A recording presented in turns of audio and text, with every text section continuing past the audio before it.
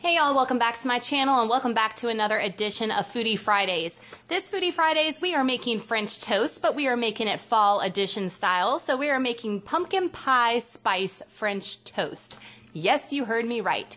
Now, I have told some of my close friends here on YouTube that I have to admit, and I hate to admit, that I am not a big fan of pumpkin pie. Yes, you heard me say that, and I know you're probably all frowning upon me, but I am not a big lover of pumpkin pie. But I'm going to give it a try as pumpkin pie spice French toast. Now, I'm giving you my French toast recipe that I've made for probably 10 years plus. I've made it forever. Since me and my husband got together and got our first house, I've made this French toast. So it is a recipe that I've made many, many times. I am just going to take out the cinnamon and I'm going to put in pumpkin pie spice in its place to see if it'll be a nice addition for fall, since I know everybody is pumpkin everything. So we're going to give it a shot. So what you're going to need is you're going to need some flour, you're going to need some milk, you need a little pinch of salt, so I don't have much left anyway, 3 eggs, a half a teaspoon of pumpkin pie spice, 1 teaspoon of vanilla extract, and make sure it's pure vanilla extract to make sure it tastes just spot on perfect, 1 tablespoon of white sugar, and some thick slices of bread. I like to use Texas toast just because it's thick and it's really hearty. I like to use the French toast as a meal. I know some people like to use it as a side and still do eggs and bacon. We are going to make bacon with this as our side, but this is the actual meal part to me, and it's very filling. And don't forget you need some powdered sugar as well for that yummy topping. So let's get through the steps we're going to do. We're going to measure our flour in a mixing bowl, and we're going to whisk in the milk slowly. We're going to whisk in the salt, eggs, cinnamon, vanilla extract, and sugar until it's smooth. So we'll whisk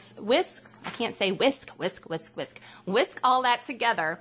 Then we're going to heat a lightly oiled griddle or frying pan over medium heat. So I just use a frying pan, and I put actually butter in mine. I put a little melted butter and get that melted.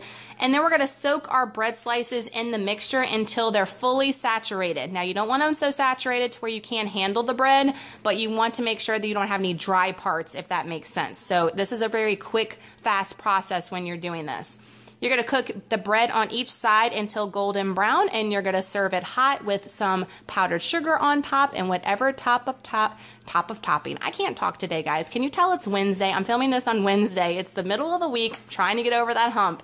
So you're going to put the powdered sugar on it and put whatever topping you like, and I always put syrup on ours, so that's the way we like it. So let's get going on our steps.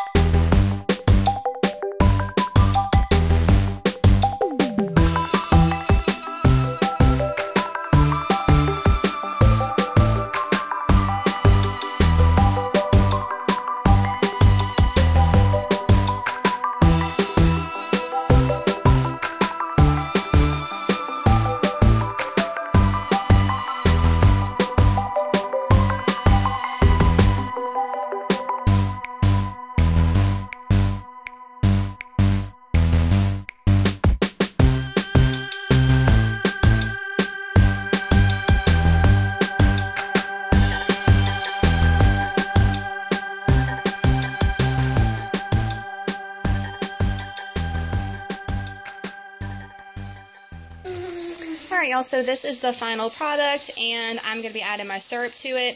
I haven't tasted it before with pumpkin pie spice, and what I noticed is that I used a large bowl, and if you use a more shallow container, the spices seem to go towards the bottom of the pan. So if you use a shallow container, you'll get more spice incorporated in each piece of your bread. So you might not get to the spices if you use a tall bowl like I did until you get to the end, because I did make quite a few pieces. So just keep that in mind as well. And if you really love pumpkin spice, you might want to add a little bit, sprinkle it on here instead of powdered sugar or along with powdered sugar. If that's something that you like, you really like that pumpkin spice taste, you might want to do that as well. So I'm going to add my syrup to it. I'm going to eat it up. I will put a note here how I liked it better or different with the pumpkin pie spice or with cinnamon, because the cinnamon is how we make it all year long.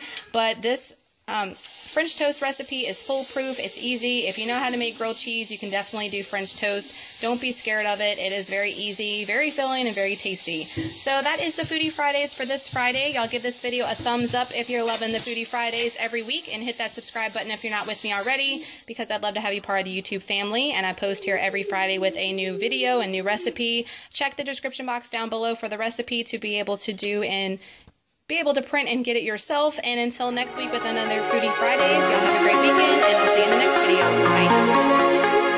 Bye.